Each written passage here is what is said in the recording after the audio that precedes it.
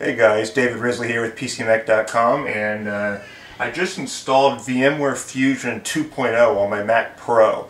Now you can see I've got three screens here on the Mac Pro, and what I thought I would do would just be to give a quick tour from an end-user perspective on exactly why VMware Fusion 2.0 is a really cool upgrade for Mac users. So let's jump over to the computer and let me show you. Okay, so just jumping over to the screencast portion of this for just a second, you can see what I've got here is basically Internet Explorer 7 running here on the Mac, and I can move it around the whole 9 yards. I'll show you in a minute how I can actually move that over to different screens, which is something you could not do in the previous version of VMware Fusion. Over here I've got Live Writer, and it's running just fine on the Mac. Now if we jump up to the Applications menu, now this is not new, but you can actually basically access your entire Windows Start menu right here from the Mac menu. Any of these programs here that are installed under Windows on this machine I can launch. For example, let's take WinMerge.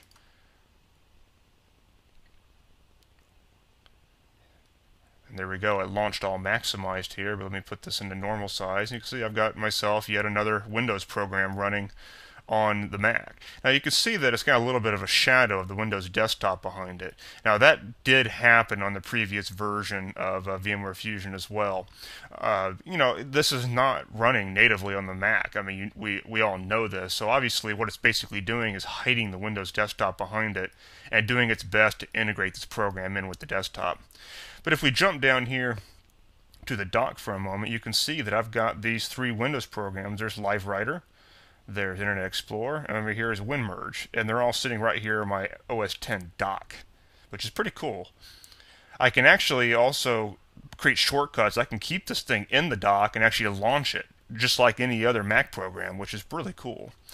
Jumping up here to the menu one more time, under Virtual Machine, you can see that they've got McAfee Virus Scan Plus integrated right into VMware Fusion now. So I can actually install this right into the Windows installation, and it comes with a 12-month complimentary subscription to Virus Scan updates, which is pretty cool. Windows is still subject to viruses and security problems, even if it's installed in a virtual machine. So let me jump over to the camera again, and I'm going to show you how we can move these things from screen to screen, which is, for me, the biggest improvement over VMware Fusion 2.0. Okay, we're just flipping all over the place here. We're now hand-holding my flip camera, and you can see that we're looking at my main widescreen that I was just recording, and here's WinMerge here, and here's Internet Explorer. Now here's what's really new about VMware Fusion 2.0. I can actually move this thing over to this other screen. That was something I could not do with the prior version of VMware. In fact, I can move this thing all the way over, and it's now on my screen number 3. Moving back over to Live Writer over here, I can move that thing over here. You know, to me, this is a humongous plus. I mean, I obviously have 3 screens attached to this Mac, and it was a pain in the butt not being able to move them off of the one screen. So, now we can. So there you have it. I've just shown you what I really like about VMware Fusion 2.0. Here's the thing, and this is one of the major reasons I switched to the Mac. You just can't do this on a Windows machine. You can do... Here's the thing, you can run virtual machines under Windows. You can do that all day long. However, OS X is something that you cannot run inside of Windows.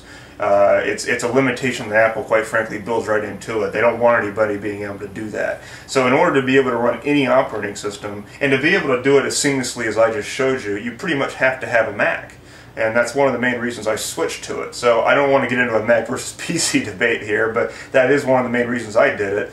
And I've got 2 gigabytes of RAM dedicated to my virtual machine, Windows XP.